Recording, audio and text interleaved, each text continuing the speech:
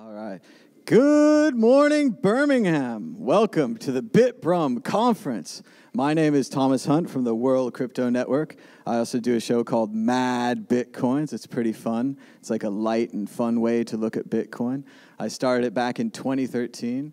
I just thought there was only kind of NPR, kind of boring talking about Bitcoin. It was very scientific, and I thought we could have something fun with this because this is money for the people, so it's going to be fun.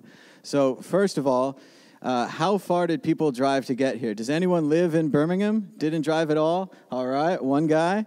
Anyone drive like half an hour to an hour? Local people? All right. How about 2 hours? 2 hours? 3 hours? Anybody take an airplane to get here? I know I took a couple airplanes. Okay, not a lot of airplanes. So you drove 2 or 3 hours or local. And then how long have people been in Bitcoin? Has anyone been in Bitcoin maybe like 5 years? Oh, that's a lot. 4 years, 3, 2. Anyone just hear about Bitcoin yesterday? No? Okay, so there are some Bitcoiners out there. But I thought we'd go ahead and start at the beginning. In the beginning of time, mankind were broken up into little tribes, mainly having wars and fighting with each other. Then we settled down, started growing some grain. We thought maybe we could have more than just one animal. We'd have an extra animal to sell, maybe another animal. And then we started trading, and maybe we would trade a piece of meat for a bag of grain. And that worked well for a while, but then maybe you said, your meat is really good. You should give me 2 bags of your grain. And I said, what about 1.5? And then it seemed like we needed something else other than meat and grain and things to trade. So we came up with this kind of idea of tokens. And at first we were trading seashells and stones with holes in them. And then, the water flew out and Fred found a bunch of seashells and cornered the market on seashells. And suddenly, you had to pay 20 seashells for a bag of meat. And it just wasn't going to work because seashells weren't rare enough anymore. And the stone rocks were counterfeited. And then we said, let's use precious metals. There's not a lot of shiny stuff. So we had gold and silver as our money. And there was even this great country in the beginning, the United States, and they wrote it right in the Constitution that only gold and silver should be used for all debts, public and private. And that worked well for a while. But then we went off that, and we got off the gold standard under Nixon, and we created this thing called fiat. And what it was is, instead of using the actual gold or the actual silver to trade, you'd go to a place and they'd give you a piece of paper that was lighter and easier to carry around than gold and silver. And you could trade that for things. But then one day they had a really clever idea. We can make more pieces of paper than we have gold in the bank. Unless they all come to us at the same time, it'll all be fine. So they just kept making more paper and more paper and more paper. And then in the 1970s, they got the great idea, let's just get rid of the gold altogether. We'll just have the paper. And they invented this idea called fiat. And it means let it be done in Latin. It's a government word. And that's what they do now is the government says, we're going to make more money. So Congress in the United States, they say, hey, we want to build some more bombers. So they say, okay, let's print a bunch of money, give it to the bomber company, get some more bombers. Great. And everyone else who's holding on to money or is holding on to a house or anything that's denominated in this money suddenly has less and less and less money. So a few years ago, this guy Satoshi Nakamoto came along and he said, we can solve this problem. We can have a new kind of currency that's locked to 21 million units and no one can ever print any more ever. And it has a lot of digital signatures, and it has a shared ledger called the blockchain, and all these other things. But it's really about this idea that no one can print any more money ever. So if you have Bitcoin, it's not inflationary currency, like the fiat, where there's constantly more because they're inflating, they're blowing up the bubble, they're making more and more and more, and it's worth less and less and less. It's deflationary money. They're actually printing less of it all the time. And in about May of 2020, we're going to have another halvening. And a halvening is this thing that Satoshi built into the Bitcoin protocol where the difficulty goes up, so the amount of Bitcoin being produced goes down. And it goes down by half about every 4 years. So imagine if every 4 years, half of the gold mines just shut down. They're not producing gold anymore. And the Bitcoin reward has been much like this so far. It started out at 50, it went to 25, I think it's 12.5 now, and then next time it'll go to 6.25, and then 3, and then less than 1. So there's less Bitcoin being made all the time. So now if people hold money, it might actually go up in value because there's less and less of it around. Also, all of the governments can no longer print money. So if they want to go to war and they want to print a bunch of bombers, and then once you have bombers, you pretty much have to use bombers, right? Otherwise, you just wasted your money. And you can leave them lying around, but then you got to buy more bombers and new bombers and better bombers. And you should use them, right? I mean, you paid for them. That's what they're... And your neighbors just bought a bunch of bombers, too. Now the government can't do that anymore. They can't borrow money. They can't print money. So that's good on one hand. No more wars, no more bombers. But on the other hand, if you think about disaster relief, like they have a hurricane and Bruce Springsteen gets up on their TV and says, you have to donate now. We're going to help the people that had their lives ruined by the hurricane. And, we just print a bunch of money and we give it to them. We can't do that anymore either. So if you donate to the hurricane, we're going to build new houses. If you don't, we're not going to do it. But I thought this was a pretty great idea when I read about it back when Bitcoin first came out. But then we'd had a lot of great ideas like this. We had e-gold, and we had all these other money systems that were Liberty dollars that were all centralized.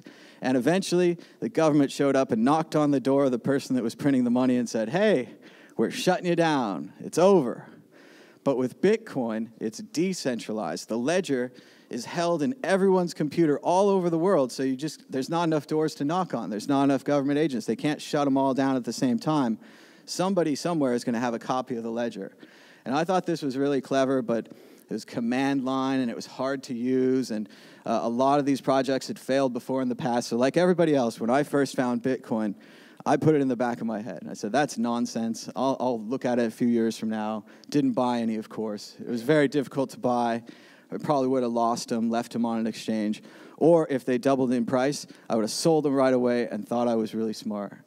But a few years later, in 2013, in April, there was this event in Cyprus where Cyprus, the government, they figured out there's a lot of foreign drug money in our banks. And we control those banks. We're the government. So what they did is they froze everyone's account. They didn't use ICE or anything. It's not a scientific term. It's a legal term. They just called up the bank and said, hey, freeze the accounts. The bank said, okay. So everybody's accounts were frozen in Cyprus, and the people of Cyprus had no way to get their money. They lined up at the ATMs, and every day the ATM would give them a Cyprus equivalent of $100, not a lot of money. Their accounts were frozen, and what they're going to do is they're going to give them a haircut. And again, another legal term, a financial term, a haircut is 10% off the top, right? Just 10% of your money is gone because you were holding it in a bank in Cyprus, and you trusted the bank, you trusted the government, you put a lot of trust in other people. And for your reward for your trust, you're going to lose 10% off the top. So I thought about this, and I thought, what if the people of Cyprus had Bitcoin? What if the people of Cyprus could move their money into this non-government, distributed digital currency? There's less and less of it all the time. Nobody has the ability to print it anywhere ever. And I think a lot of other people thought about this too. And it wasn't quite so much that Cyprus had Bitcoin in 2013, because nobody had Bitcoin in 2013. It's this idea that Cyprus could have Bitcoin. And this idea drove the price of Bitcoin up to $300. And again, I'm the dumbest person in the world. I didn't buy any. I didn't have any. It went to $300. I could have gotten it $1, all those things. But that didn't matter. It mattered more that we suddenly had a safety valve. We had an escape. We had potential. So from then on, I was like, well, this Bitcoin thing's awesome. I was unemployed. I put the little money I had in. And after that, what do? What I did is the most obvious and simple thing, is I got a Mad Hatter hat and crazy goggles and a green screen background and started doing the daily news of fun Bitcoin, trying to make it accessible, not science, not math, fun. It's money, and it's the internet, and it's fun, and it's like email. And you didn't have anybody to email in 1995, but if you learned how to use it, just a few years later, suddenly everybody was using email. And I thought the same thing's going to be true of Bitcoin. Nobody knows how to use it right now, but in a few years, everybody's going to be using it. And all I really need to do is learn how to use it and teach my friends how to use it, and maybe teach the internet how to use it. So over the next 2 years, I made 600 daily episodes of Mad Bitcoins, and I was doing it every day and just cranking them out, because if you do something every day, the internet will respect you. They see you have a work ethic. They're like, I don't like him, but he keeps coming back every day, and the price keeps going up, and that seems good. And, you know, I didn't believe him at this, and I didn't believe him at that, but then it went to that, and I bought some, and now it's worth more, and then it's worth less, and then maybe more. But so they stuck with it. And then around 2014, talking to my brother, and he's like, yeah, you're the only one out there talking about Bitcoin. You and the Let's Talk Bitcoin guys, that's it. We need other people to talk about Bitcoin, people who aren't you, right? So we started the World Crypto Network, and we started talking to people all over the world and on the internet. Anyone who wanted to volunteer and show up and use their time to help paint Tom Sawyer's fence could come in and talk about Bitcoin, and we'd share the audience with them, the people that we'd found who also wanted to talk about Bitcoin. So we kept working on that for a couple of years. We made like a few thousand videos on the World Crypto Network. We did a weekly show called the Bitcoin Group, kind of a roundtable discussion. Did about 200 of those. Did a little bit of traveling, did some live streams at conferences, and just tried to spread the word about Bitcoin. And Bitcoin just kept growing, and the community got bigger, and then they invented all these altcoins and all these other coins, and they came up and down, and all that happened. And now we're here in Birmingham to learn about Bitcoin. So that's what's been happening. I've been on another little mad tour recently. I went to the HCPP Hacker Convention in Prague. It was really great. A lot of people in masks, protecting their privacy, talking about anonymity and security, and mixing their wallets and all these complex topics. Then I went to Transylvania, to the Transylvania Crypto Conference in Romania, and all these people with high collars and pointy teeth, and they looked a little sketchy, and we went to a salt mine, and I don't know what happened there, but it was deep underground in Romania, and that was fun too, and we had a lot of speakers. And then I came up here, did about a week in Scotland and a week in Ireland, so got to visit all my famous authors, and Robert Louis Stevenson and Oscar Wilde, and James Joyce is pretty interesting too, but his museum was dead empty. They're telling me how important Ulysses is, but I'm the only one there. So I guess it's really important. But it was another time. It was a Victorian time. But we did all that, and now we're here in Birmingham to learn about Bitcoin. And we're going to go ahead and introduce our first speaker. Greg Walker is going to talk about what is blockchain anyway. Come on down, Greg.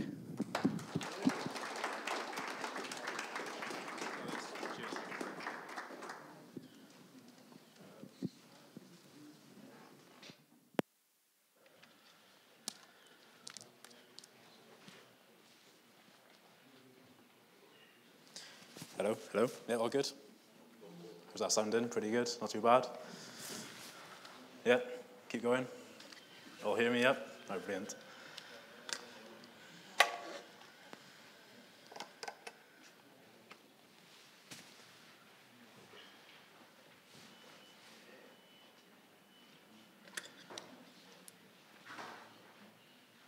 All right, wicked. My name is Greg.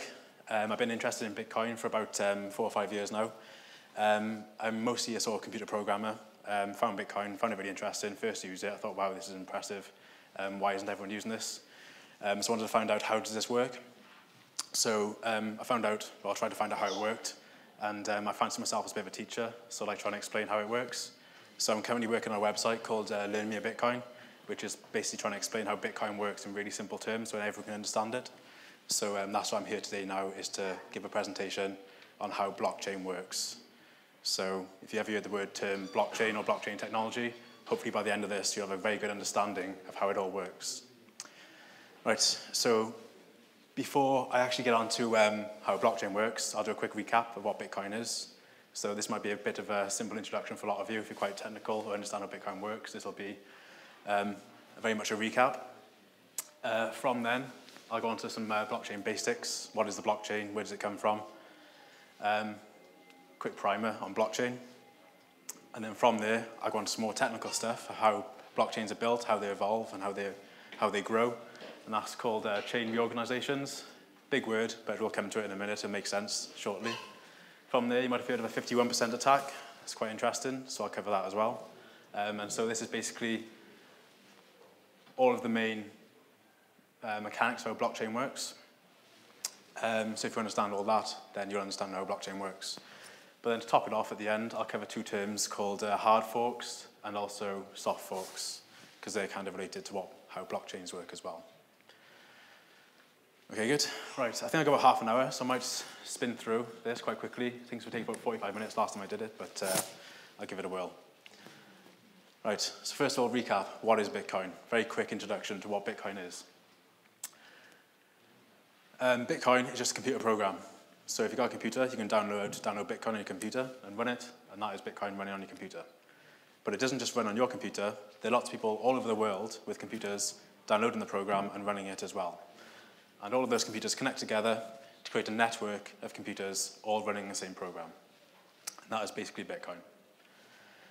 Each of those computers, we'll call them nodes from here on out, has what's called a memory pool. I'll cover that in a minute. It's just some temporary memory, temporary storage. And it also has this file called the blockchain. And that file is the main file that all these computers on the network are sharing. And that's what we all want to share and keep a copy of. So how do you use Bitcoin then? Well, Bitcoin is a currency. So when you want to use Bitcoin, you create a transaction. And a transaction is ultimately just a line of data describing the movement of Bitcoins from one account to another. That's all a transaction is. And you can encode that into a single line of data. So when you want to make that transaction, move the Bitcoins from one place to another, you'll insert that transaction into one of the nodes on the network. And then that node will store it in its temporary memory. So we have temporary memory, the memory pool, and also permanent memory, the blockchain. So first of all, it gets stored in temporary memory. From there, that transaction gets propagated from node to node until every single node on the network has a copy of that transaction in their memory pool. Okay? From there, we want to get that transaction onto the blockchain. So this memory pool is temporary memory. This transaction could disappear after a few days, but really you want it to get stored in permanent memory, permanent storage in the blockchain. How does that happen? Well, that's the process of mining. So we create what's called a candidate block. So if you're a miner now, this is a node. Any node can become a miner, and they can basically become a miner, try and get the transactions from the memory pool onto the blockchain. First thing they do, they create what's called a candidate block. And this candidate block is just a container for transactions that you want to add onto the blockchain. Just a block. It's like a container for transactions. So as a miner, what they'll do, they go into their memory pool, create a candidate block, and fill it with transactions from their memory pool. So this is ready now to go onto the blockchain, if they can get it onto there. So each of these nodes on the network, if they want to mine, they can all do this independently. Get the transactions from their memory pools onto the blockchain. So they're all doing this independently. This is the process of mining. Now, mining takes a lot of energy and processing power, and it can't be faked or forged. So every single one of these nodes now are using the energy to try and get this block onto the blockchain. I'm not going to explain how this works. I'm just going to say that it takes energy, and it's basically like a random lottery, and it's unpredictable, and we don't know which one of these nodes is going to be able to add their block onto the blockchain. Okay, so I've sort of skimmed past that, how mining works. But it takes energy, and it's like a lottery, and unpredictable. So let's say this node here, they were the first one to mine their block onto the blockchain. What they'll do, they'll propagate this block to all the nodes they're connected to as well, like so.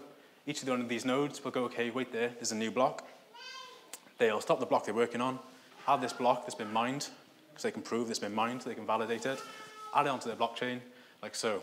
And this block makes its way across the whole entire network until everyone has a copy of this latest block, and everyone updates their blockchain. So now we have 4 blocks on the blockchain. So yeah, that's how mining works. But the question is why? Why would we have this mining system? Why not just when we make a transaction, we insert it into the network? Why hold it into the memory pool first? Why not just put it straight into the blockchain? Well, there was a problem with doing this, the way networks work, and this is what basically Bitcoin solved. This is the problem that Bitcoin solved.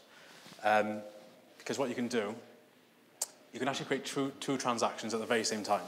So whereas with this first transaction, I could be sending my 1 Bitcoin to you, but then in another transaction, I could make another transaction at the same time, send that same Bitcoin to you. And what I'll do, this is called a double spend, I will insert both those transactions into different parts of the network.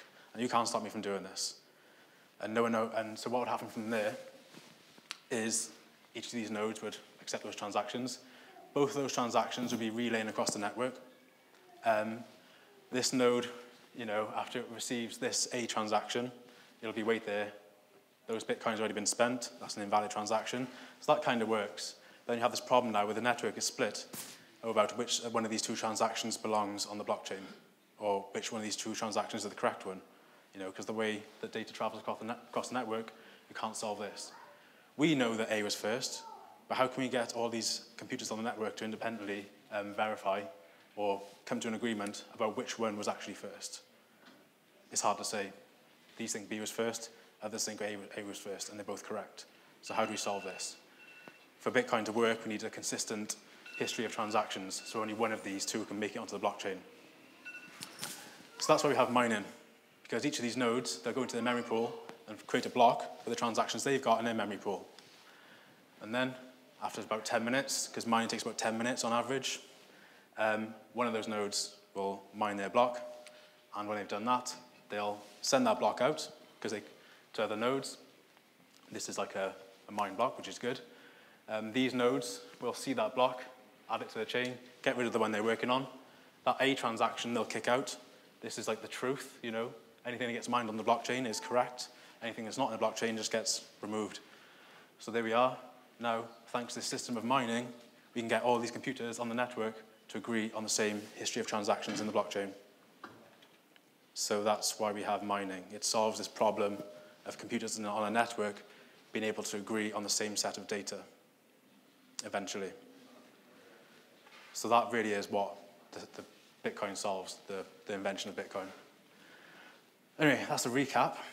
Also, why is this called blockchain? It's just blocks of transactions. Why is it called blockchain?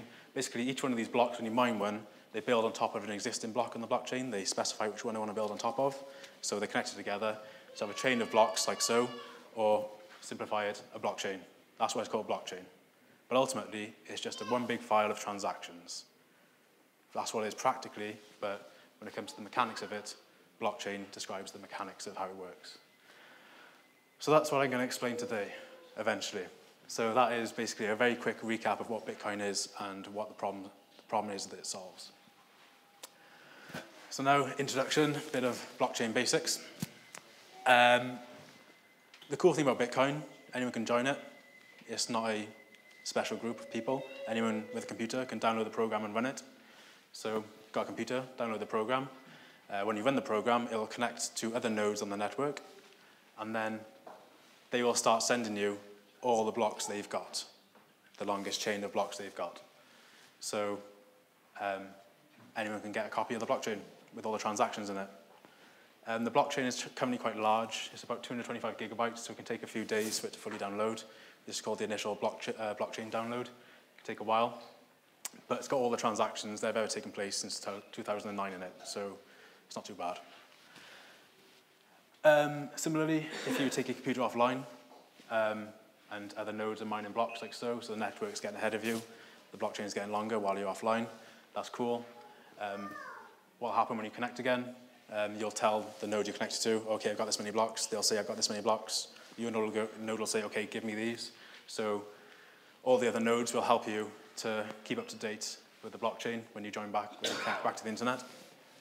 So in this way, you have, a file that's constantly working to replicate itself on as many computers as possible. Why? What's the benefit of this? Why have this same file replicated over multiple computers? It'd be a lot simpler just to have one computer in the middle, almost like a bank. But the problem with this is it's what's called centralized. So if you were a government or a bank and you saw Bitcoin coming up and you had this sort of payment processing system, digital currency, it's like, oh, we don't want that. We want to control the flow of money. We don't want anyone else sending money without us knowing about it. All you have to do is take out that one node. So I don't know much about the original, all the currencies, digital currencies were created, but one was called DigiCash, and I think it works a bit similar to this. So it had like a centralized ledger or centralized point of control. So what happens is, you take out the one node, the whole network dies. So it's vulnerable.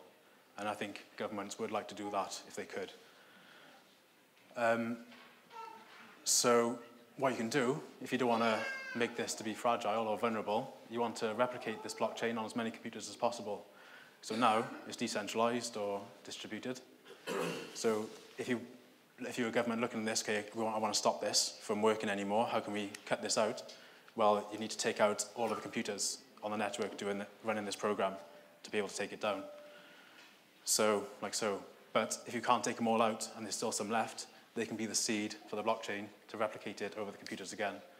So it's constantly working to replicate itself, and it's hard to take down. So that's why Bitcoin uses this sort of replicating system of the blockchain over multiple computers. So there we are. So that's introduction to blockchain and why we use it. Now it's going to get a little bit more technical. There's only 2 technical sections now, but it's not too hard. But it will cover how these blockchains work. First thing is chain reorganizations. So a good question to ask now. We did this thing earlier. We inserted 2 transactions into the network at the same time. What happens if 2 miners, if it's unpredictable, what if 2 miners mine a block at the very same time? Well, that can happen, and that's expected, but it can be resolved. So, for example, let's say this node here and this node here both mine a block at the exact same time. Both of these blocks will start propagating the network, and the nodes will add the first block they receive to the top of their chain. But instead of rejecting the second block, they will keep it on the side just in case. So here we are, like so. So now we have this situation where the nodes, again, are in disagreement about what the blockchain should look like. These nodes think the purple block should be at the top, and these nodes here think the green block should be at the top. So how do we resolve that? Well, that gets resolved when the next block gets mined. So let's say this miner here, they are going to be mining on top of the first block they receive. This is the top block on their chain. They want to build on top of that one. So let's say they mine a block on top of there. They will add it onto their chain like so. Send that block around the network, here and here like so. These nodes are all cool with it, that's fine. You know, we always thought this was the longest chain, the correct chain of blocks. This builds on top of it, that's fine. These nodes here, they'll go, oh, wait there. This block we received builds on that second block and creates a new longest chain. So what they'll do, all nodes always adopt the longest known chain of blocks, the one that has the most energy put into building it. So even though this was their original longest chain, they've received a new longest chain. And what they'll do what's called a chain reorganization to adopt this new longest chain of blocks. And every single node will do that independently to adopt the longest chain, because the longest chain always wins. So there we are. Could have been any one of these 2 blocks. Doesn't matter which one. Could have been these nodes over here, building on the green one, but it ended up being the purple one. That one became the new longest chain, and everyone adopted it. And now everyone is on the same page. So this longest chain system allows all nodes or computers on the network to eventually agree on what the blockchain should look like. This block here, this green one, ends up, when it gets pushed out, it becomes deactivated. So this block is now deactivated, and these blocks become activated. So this is the valid or the correct version of transactions in the blockchain. So what happens to this orphan block? So you might have had this block, this green block at the top of your chain, but then a new block comes in, reorg happens, and then this old block gets shifted out, deactivated. It's not valid anymore. What happens to the transactions in it? Well, to be honest, if 2 blocks get mined at the same time, both of those nodes are probably going to have similar transactions in their memory pools, but they might be a little bit different. So let's say this green block had 1 extra transaction in it that this purple one didn't. Basically, that transaction isn't valid anymore. It doesn't count. It's like it never happened, which isn't great. But what will happen is your node will recycle that back into the memory pool and send it back out across the network for the chance to get mined back into the blockchain again. So any transactions in the orphan blocks get recycled back to get mined on again. But it does mean that because of this way that 2 blocks can get mined at the same time, that if you see your transaction get mined into a block, there is a chance, an outside chance, that it can get reorged out and have to get mined back in again. It happens rarely. I've looked, if you download the program, you can ask it questions, and I've looked at my node, and it seems to be happening about once a month, I think, where my node receives a block, and then shifts out, and the transactions have to get recycled back in again. So it's quite rare. So it's not very common. I haven't got it set up here. But yeah, it's unlikely. It does happen, but it's unlikely, but just something to be aware of that does happen. If you see a transaction get mined into a block, you know, there's a chance that some of the top blocks in the chain could get shifted back out. So how many confirmations should you wait for? It's a good question. People always talk about confirmations. When you make a transaction, you want to wait for a few confirmations. Why? Well, principally because, you know, these reorgs can happen if 2 blocks get mined at the same time. But I've never seen it in looking at my node for the last 2 or 3 years, a reorg that was longer than 2 blocks deep. So you could have 2 blocks mined at the same time, then another 2, then another 2. So you could have quite large reorgs at the top of the chain. I've never seen one deeper than 1 block, just the top block being reorged. So to avoid, well, it's not 100%, but I've never seen it happen. If your transaction was 2 blocks down in the chain, it's probably not going to get reorged out. Can't promise it won't, but I've never seen it happen. Right, that's chain reorganizations. That's probably the most complex part. Leads me on to now something called 51% attacks. You've probably all heard about this, so I'll explain how they work and why they work. So you might have noticed that I said that nodes always adopt the longest chain of blocks. So that does mean that you could always rewrite blocks in the blockchain or undo transactions that have already been mined into the blockchain. That's possible. For example, let's say I made a transaction here to buy a car, and that gets mined into the blockchain. The person I bought it from gives me the car, I drive off, I drive home, I set up my miner, and I start building a longer chain of blocks. Because what I want to do, I want to undo this transaction, make it invalid, like it never happened, like I never sent those bitcoins to that person. So if I turn my miner on, build a new longest chain, and then I send that chain of blocks out to all the other nodes on the network, they'll see, okay, wait there, yeah, this is the longest chain. Wicked. We'll adopt this, we'll do a reorg, and deactivate those blocks in the old block longest chain. So you can actually undo transactions that have been mined through mining. But there's a problem with this. I've made that sound very simple. It's not as simple as that, because while I'm home mining from this block here to build a new longest chain, all of the other nodes on the network, or miners on the network, are incentivized to build on top of the current longest chain. So I've got my little miner at home, mining here, using energy, but the whole combined energy of the network is building on top of this chain. So while I'm building away, the other nodes on the network, miners on the network, are building a chain faster than I can. So I'll never be able to outpace the combined effort of all the other miners on the network. So that's what protects this block from being taken out of the chain. Does that make some sense? Okay. So the solution to that is me being belligerent, not giving up. I'll just build a much bigger miner. A miner where I have more processing power than all the other miners on the network combined. Because if I can do that, I can outrun the other miners to build a new longest chain. And when I do, I'll just send that into the network, and they'll adopt it, and then they'll jump onto that longest chain and start building that with me. So all I need to do to rewrite the blockchain is build a big enough miner with enough energy to be able to mine blocks faster than every other miner combined. So what you need is a majority of processing power, which is why this is called a majority attack. Problem with that is it's going to cost you a lot of money to be able to get the hardware to do that. And no one's ever actually been able to do this in Bitcoin so far, because all of the miners on the network are working together to keep building this longest chain that no one has ever actually intentionally built a chain longer to undo transactions.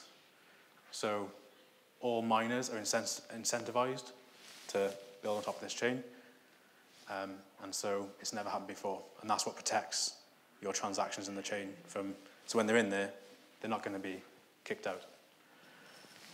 So how many confirmations should you wait for to avoid this? Well, like I said, it's never happened before, but but let's say you're worried, you bought a £5 sandwich from somewhere, and you're worried that someone wants to reverse it. A point I should mention is, if you've got a majority of the mining power, 50% or more, you can definitely rewrite as many blocks as you want. It'll take time.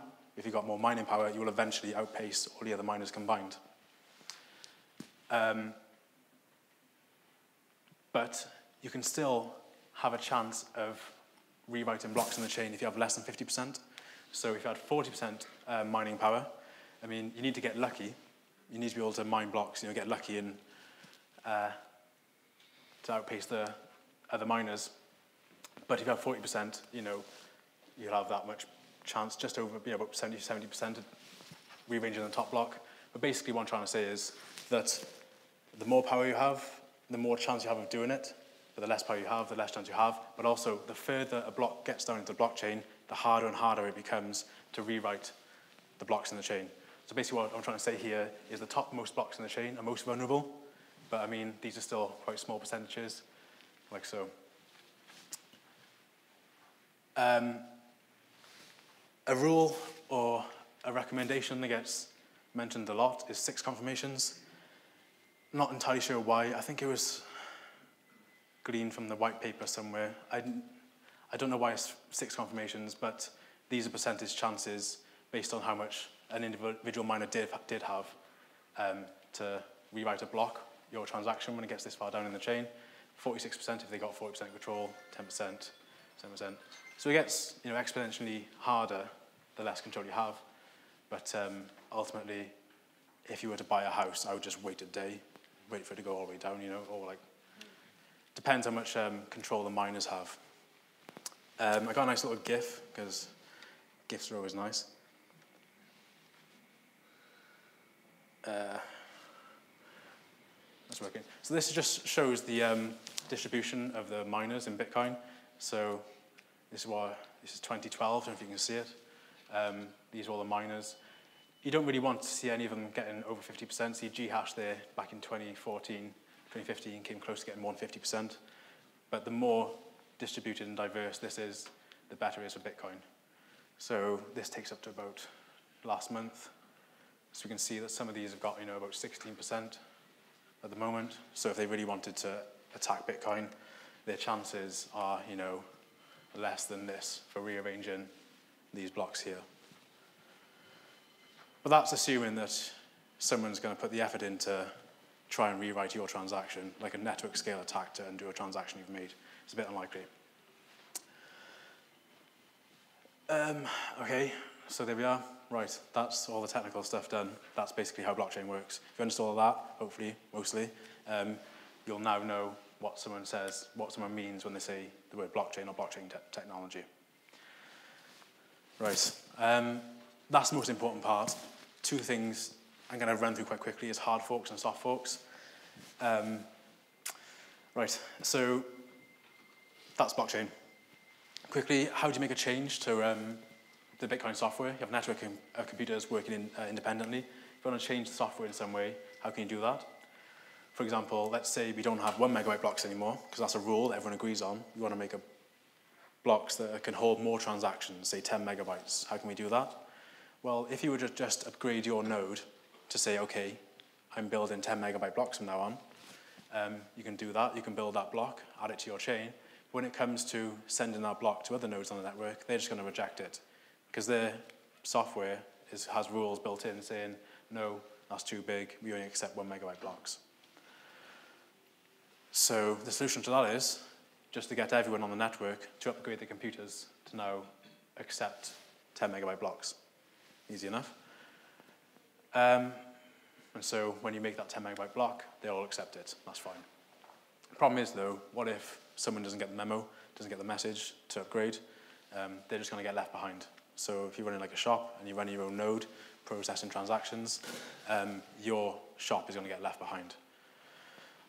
So the network is building blocks, building the longest chain. You're sat there going, where are all these transactions? What's going on? Why am I not getting the transactions? So this isn't ideal to make everyone upgrade to keep on board with the same chain. Even bigger problem is, what if not someone just doesn't forget? Some nodes on the network disagree with the changes. They think, oh wait, they're 10 megabyte blocks.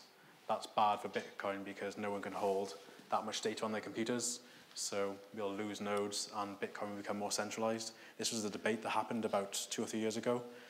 10 megabyte blocks does allow you to process more transactions, but it does at the cost of losing this sort of decentralized network, which is what Bitcoin was designed to be. So what will happen is, let's say half the nodes disagree. It's a contentious change. So people go, wait, I'm not upgrading. Other nodes upgrade. So what will happen is, the red nodes, they'll be building their 10 megabyte blocks, but these other nodes, they'll continue building the old blocks. And these red nodes won't accept the black nodes won't accept the red blocks because they're too big, and eventually the transaction histories will change, and these red nodes won't accept the old grey blocks that these nodes are building. So what you have is, basically, you'll have 2 different blockchains, really. You'll have nodes on this side building this red chain, and nodes on this side building this old grey chain. So you have what's called a fork in the chain. So basically, you sort of split Bitcoin down the middle, and you have sort of 2 divergent transaction histories, like Bitcoin Classic and, well, old Bitcoin, new Bitcoin, which would be terrible for Bitcoin because you just split the currency down the middle, and it would be quite disastrous because what do you accept, what don't you accept, and it's just not good for Bitcoin. Sad face. So in Bitcoin, the developers, at all costs, they want to avoid any changes that could result in a hard fork like this that forces everyone to upgrade, which is nice, but it also causes a problem where, like, well, how do you upgrade then? You know, if you want to make changes to the software, I'm going to have to get everyone on board, but we don't want to do that. How can you actually change the software? So Bitcoin can be quite slow moving in this way, which is good because it keeps everyone on board on using the same software, but it does make it difficult to change and upgrade. So how can we change this to the Bitcoin software? There's a better way, and this is what you call a soft fork. So what is a soft fork? You might have heard these terms before. Hopefully this is shining a light on it. The problem with the hard fork was we made an adjustment that old nodes won't accept because the new blocks are incompatible with the old rules. But with a soft fork, what you do is create a new type of block, but you sort of constrict the rules. You make it more strict. So whereas before we made incompatible blocks compatible, now we are restricting what blocks can be added onto the chain. So what does that mean? For example, so like here, instead of making a 10 megabyte block, which was before illegal, we're saying, okay, now we only accept blocks that are 0.5 megabytes in size. This is just an illustration. This has never happened, but it's just to illustrate the difference between a soft fork and a hard fork. So these green blocks are compatible. So to make this work, so if a node updates and they make a green block, they can just send it to other nodes and they will accept it, no problem at all, because it's still within the rules. It's less than 1 megabyte. That's cool. So to make this work, to make a change and get everyone on board, you just need to have a majority of the nodes or the miners upgrade into this new software. And then this will make everyone come on board. Because the old nodes, the black nodes here, they can still continue building their old chain. But if you've got a majority of the miners building these new blocks, they're going to build that chain longer, a longer chain faster. So because these nodes will also be able to accept these green blocks, they will constantly be adopting this new chain. So by having the majority building the longest chain, it constantly forces all the other nodes to come on board with them. So they can keep building their old blockchain, but it's never going to be as long as the blockchain that these green nodes are building. So they've upgraded their software. These nodes accept the blocks and the transactions. They'll stay on board, and like so. Problem is, if you don't get a majority, if not a majority of nodes are mining the new blocks, you will have a fork then, because these green nodes have decided we don't accept these gold grey blocks, and this is the longest chain. So they're saying this is the longest chain. They're saying, okay, we don't accept that, so we have a fork again like before. So that's why we want to make sure that when you make a soft forking change to the software, that you have a majority of the miners on board to force everyone or encourage everyone to be stay on the same chain. Smiley face. So all changes that have been made to Bitcoin in the past have been done through a soft fork. There's not been any changes that have been made through a hard fork. I think a hard fork will be reserved for some really critical things that break, that we need to desperately make a change quickly to keep Bitcoin running. But for improvements and upgrades, ideally, the change is going to be made through soft forks. So I don't know how technical you all are, but some examples of soft forks happened in the past. P2SH changed the way blocks on transactions work, made it more convenient for the sender. But most famously, recently, in recent history, was segregated witness, fixed transaction malleability, and allowed for easier upgrades in the future. That was quite contentious because this got all wrapped up in the whole 10 megabyte bigger blocks debate, but it was for the best to have this done this way. So we've got segregated witness now, which facilitates things like Lightning. Future Schnorr signatures, which will make it more efficient to make signatures and store them on the blockchain, and taproot and things like that. But I've already gone quite far technical with this now, so I'm going to not go into that. Yes, go on. Is Schnorr soft or hard fork? I'm pretty sure it's a soft fork. Soft fork, yeah. So summary, finally we got there in the end. Thanks for bearing with me. Just to recap everything one more time for good measure. Nodes on the network, they mine blocks, send them to other nodes like so, and that's how the blockchain gets built. You can get 2 blocks mined at the same time, that's perfectly fine. You'll have a temporary disagreement, but that'll get resolved when the next block is mined, because nodes always adopt the longest chain, and they'll do a chain reorganization to adopt it. So that keeps everyone, all nodes on the network, computers on the network, agreeing on what the transaction history should look like. Then those transactions in the orphan block will get sent back into the memory pool, hopefully get mined back onto the chain. How many confirmations do you work for? 1 confirmation, the majority of the time, is going to be enough. I think I've looked at my node, and it's like a 1 in 4,000 chance that if your transaction gets mined in the top block, it's going to get reorged out and have to get mined back in again. So 1 block is probably going to be fine. Extra sure, 2 confirmations. Beyond that, you're sort of trying to protect yourself against a network scale attack from someone trying to steal your Bitcoins. So 6 confirmations was a old, popular number, but I think 2 will be fine. But, you know, up to you. That's just me, my preference. Lastly, blockchain explorers. Interestingly, if ever you do blockchain explorer to find your transaction, see where it is, what that blockchain explorer is doing is just showing you their blockchain. So there's no such thing as their blockchain. Everyone has their own copy of their blockchain, and they can be different at any point in time. So when you're looking at a blockchain explorer, you're seeing just their copy of the blockchain. They're generally going to be the same, but just out of interest, you know, you're looking at their blockchain, and you're trusting them to show you what the transactions look like. Also, there's another really cool blockchain explorer called Learn Me a Bitcoin. I would highly recommend it. It's not very snazzy, but it works like a charm. If you want to find a transaction on a block, have a look. But if you want to be completely independent and not have to trust any other nodes or services, just run Bitcoin, and you can use that and query it to find out and validate your own transaction, verify them, and accept your own payments without having to trust anyone else. And that is in the spirit of Bitcoin to do that. But it's up to you. Thank you. My name is Greg. My website is Learn Me a Bitcoin. I've written up these articles on my website. Have a look on there. Type in the search bar, chain reorganizations, if you get really bored. Very rainy day. Lastly, my Twitter is this memorable string of random letters and numbers. Quick explanation, I was doing physics at the time, doing inertia. I thought that would be a really cool username. Couldn't have that, someone else obviously chose it, obviously a very popular one. So I spelt it phonetically, but then obviously someone else chose a phonetic version, so I stuck a 3 in instead. So that's how we got there in the end. So might want to take a picture of that. But I'm currently doing presentations in Sheffield, Bitcoin Sheffield. So if you want to come, make the drive up from Birmingham or wherever you are, please do. I'm doing presentations like this, very simple, visual explanations of how it works. So thank you very much.